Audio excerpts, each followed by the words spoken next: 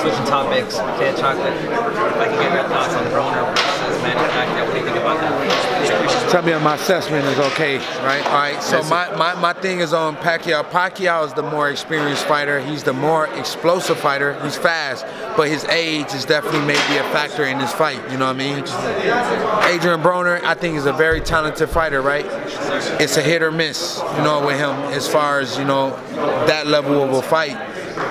I will put all my eggs in a basket for him because he's a black brother, and I think we need more black people doing more well. So I mean, more better in life. You guys got Crawford. To be exact, but like, you know, with the promotion we getting over here and how it's being put out the way that it is, you know what I'm saying? It's like I said, it's about Pacquiao and Adrien Broner. I'm just saying who I think will win. I think Manny Pacquiao wins the fight off of his experience, his speed, and you know, his legs. And Adrien Broner may have the problem. You got that sleeper.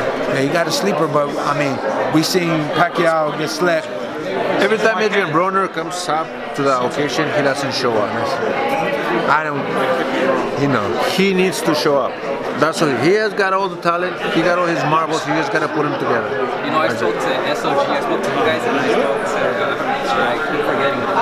They were saying things like Broner needs to show up for the fight. Man is going to show up. Yeah, he is going to show up. That's what that experience already proved. He's proven. Yeah, he's proven.